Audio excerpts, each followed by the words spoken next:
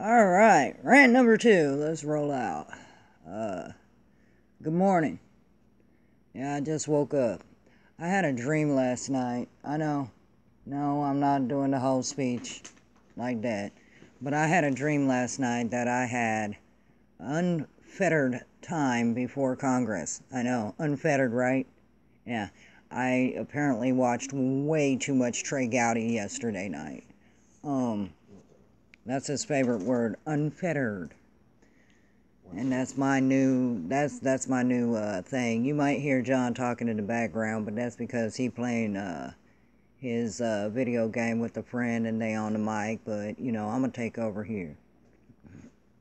But yeah. So I was mad.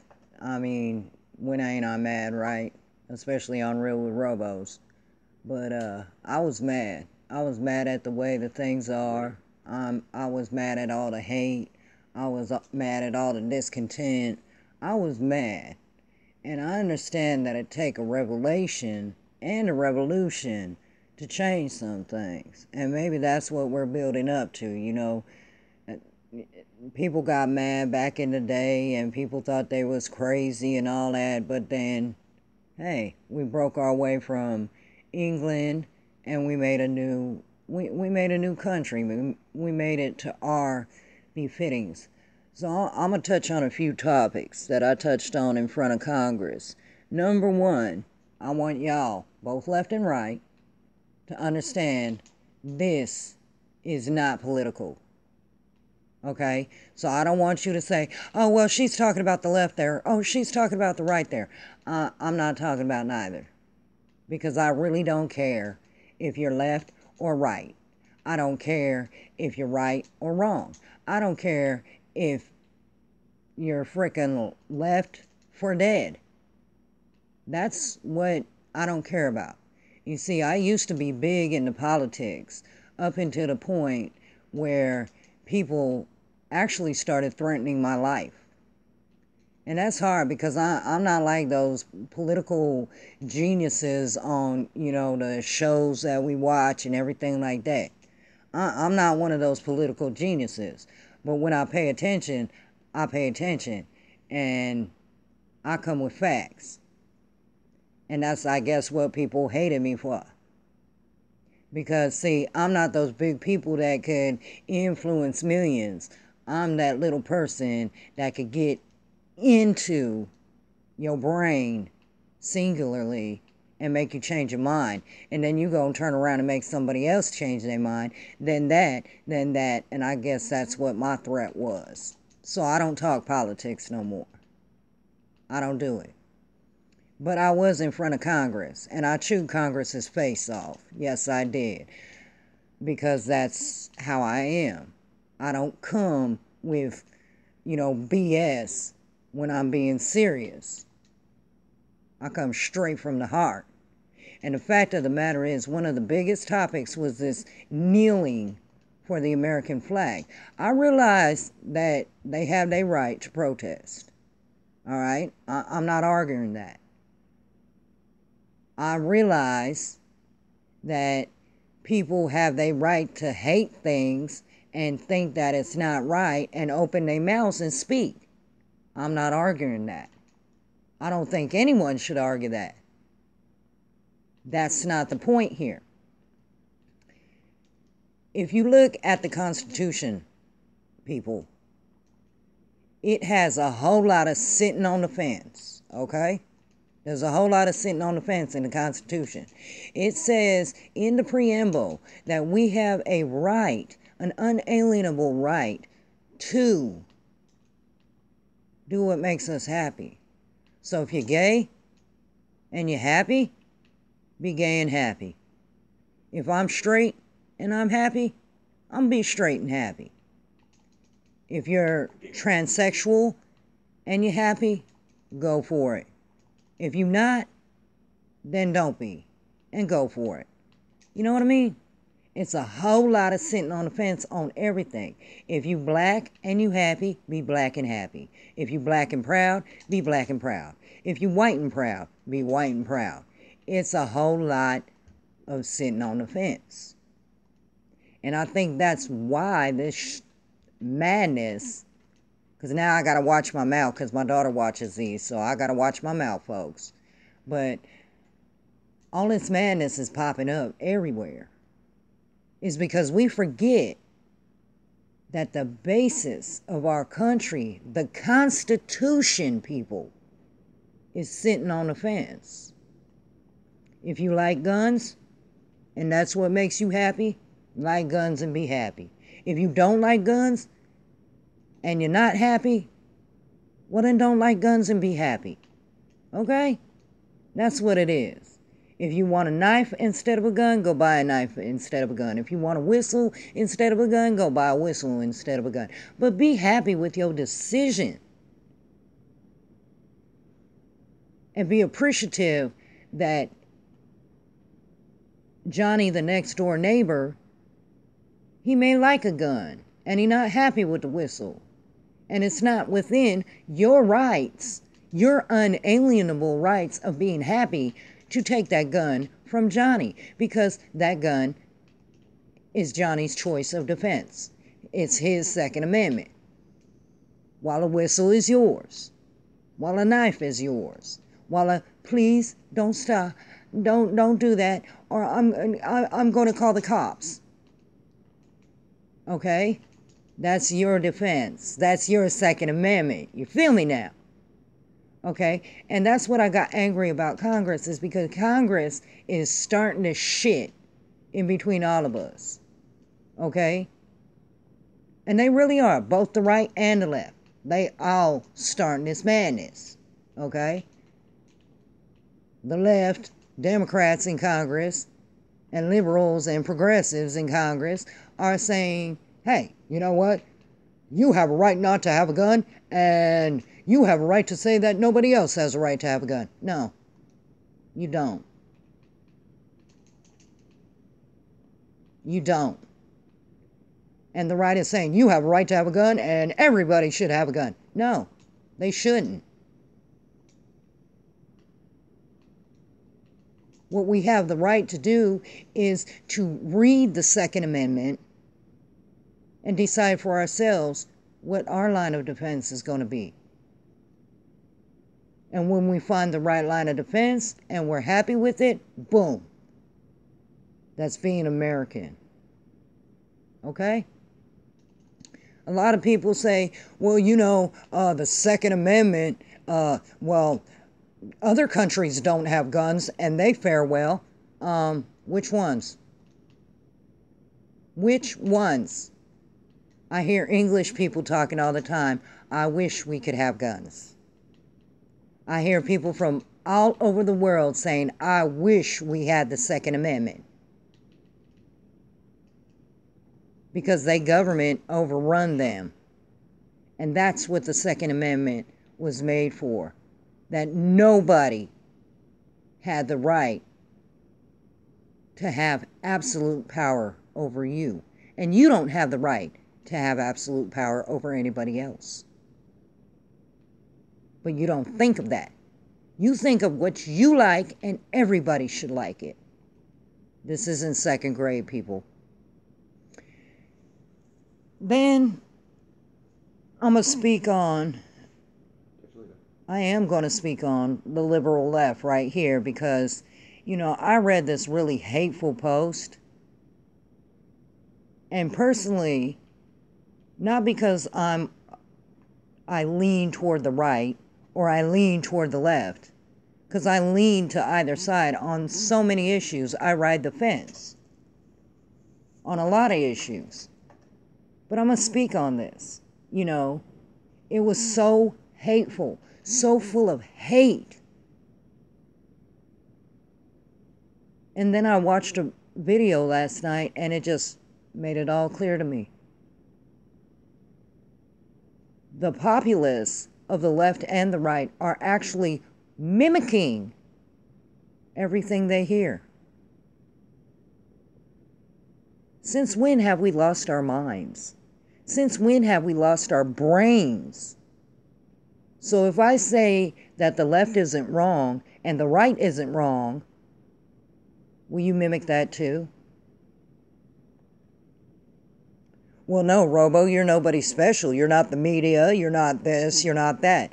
No, I'm not. But the fact of the matter is both y'all wrong. Y'all as wrong as two left shoes on a right foot. That's how wrong you are. You don't have the right to tell me what I like and what makes me happy. Just like I don't have the right to tell you what you like and what makes you happy. Now, while I may disagree with what makes you happy, and it is my right to speak on it, when did we become 2-year-olds and we had to fight over everything? I don't like that purple ball you're using. We should use pink. Well, I don't like pink. I want to use blue. Well, I don't like blue. I want to use yellow. Are we adults or frickin' 2-year-olds? You see, Congress, the media, everybody is taking our brains and they're twisting them. And they're using their flashy limelight to make us think what is right is wrong and what is wrong is right. And that's why people can't stand me. It's because I don't care what is right to you. I appreciate the fact that it's right to you. But I'm going to call you on it when it's wrong. Like when Maxine Waters stood up there and said, oh, we should boycott, we should push back, we should do all this, we should do that, and harass and mob and whatever people that we don't like. What? And right as soon as she said that, posts, just post after post after post. Yeah, we should do that, we should do that. No, we shouldn't. Because if you were out to supper and somebody did that to you, how would you feel? But you don't think that way. You want to look cool for Nancy down the street, or Betty Lou down the street, or Miss Sally down the way. It's not about being you anymore. It's about being a part of, having an enemy. And folks, it never goes good when we pick sides and put each other as enemies. It never goes good. Never. Look at the Civil War. That didn't go well. That didn't go well at all. And then I turn around and I watch a video of this man. He's talking about, unless you've been there, you don't know what it's like. Okay, but he was talking about being a car salesman or whatever. And the first thing Maxine Waters does, she jumps up and she says, I'm offended because I'm black and I'm a woman. I don't know what it's like. No. Have you ever sold a car? No? Then you don't fucking know what it's like. Sit down, shut up. That'd be like me saying, hey guys, you don't know what it's like to live with annoying fucking ass neighbors like I have. And unless you've had annoying fucking ass neighbors like I have, you don't know what it's like. There's no reason to be offended. And because he mentioned that the person that was selling the car wanted to get good deals for everybody, no matter what race, sex, anything they are, she touched in on that. Oh my God, it's because I'm a woman. It's because this. No, it's not. It's because you've never been there, motherfucker. It's easy. Pardon my language. But I mean, that's the stupidest stuff I've ever heard.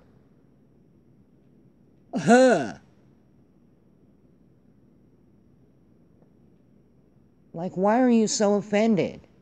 If wearing a pink hat makes you feel happy, please wear your pink hat. But don't expect me to wear one. Because number one, I don't like pink. Number two, I don't like those type of hats. And number three, I don't feel that it's appropriate to walk around with a body part on my head in front of children and force my views onto them and warp them using their own minds to be what's in.